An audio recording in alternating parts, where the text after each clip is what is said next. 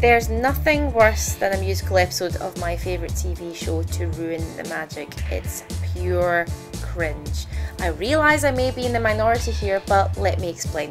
Of all the Arrowverse shows, The Flash is one of my favourites. 13th episode of the 3rd season is called Duet and sees Barry Allen, that's the Flash, and Kara, that's Supergirl, whisked to an alternate universe where various members of the Arrowverse sing because of Baddie, the music Meister. Worst bad guy name ever. Season 6 of Buffy the Vampire Slayer features an episode called Once More with Feeling. I know fans love this episode, but I can barely get through it without wanting to chuck my remote at the television. I get it, it's a piss take, but no.